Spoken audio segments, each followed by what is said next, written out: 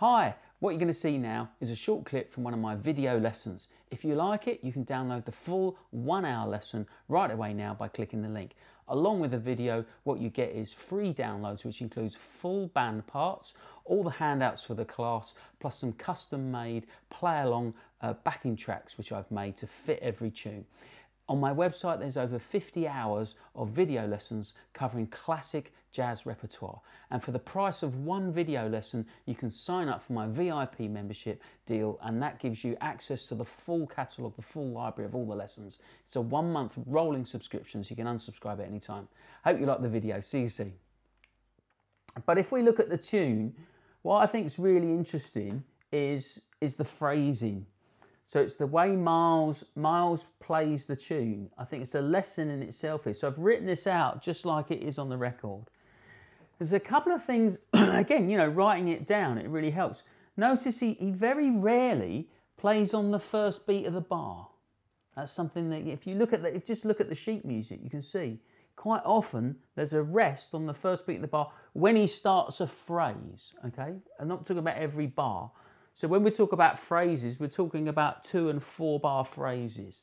So if we start thinking about his phrasing, and so what it does, it gives this amazing feeling of being very relaxed.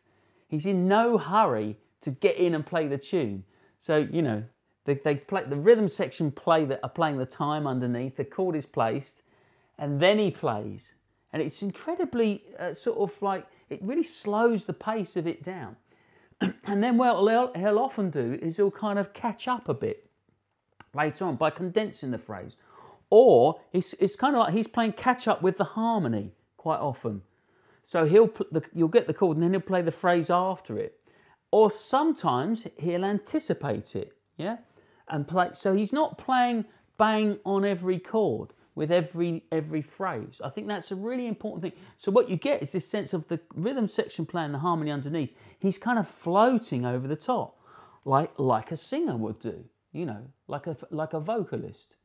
So I think sometimes as instrumentalists, you know, when you've got the sheet music, it's very easy to sort of get stuck into playing the notes and thinking of the notes, whatever, you know. And really what you need to be able to do is free yourself up from that rhythmically. Yeah, so that it's like you're floating across it. You're not tied to those bar lines. And I think he's absolutely masterful on this. Let's just have a listen. So what we're going to get is the head. Play along if you like. And then I've written out his first solo, the first chorus. He does 2 choruses, the first chorus of his solo. And again, and this is the other thing, when he gets to his solo, he doesn't suddenly start going nuts, right? Because he's set the mood. So his solo it just very subtly builds as he's playing. Again, at the beginning, lots of space. Look at all those rests on that second page, you know. and often he doesn't feel the need to fill all the space. He repeats his ideas a lot.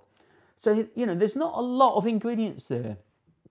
And it's just fantastic, right? So, you know, again, it's a good lesson. Here we go, from the top.